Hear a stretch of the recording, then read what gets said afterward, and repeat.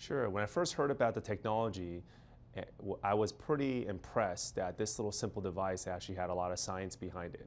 And it made perfect sense because prior to Embrace, a lot of plastic surgeons were doing something similar, pretty much offloading the stress on the incision and hoping for better scars. And we do that with different types of topical tapes and occlusive dressings.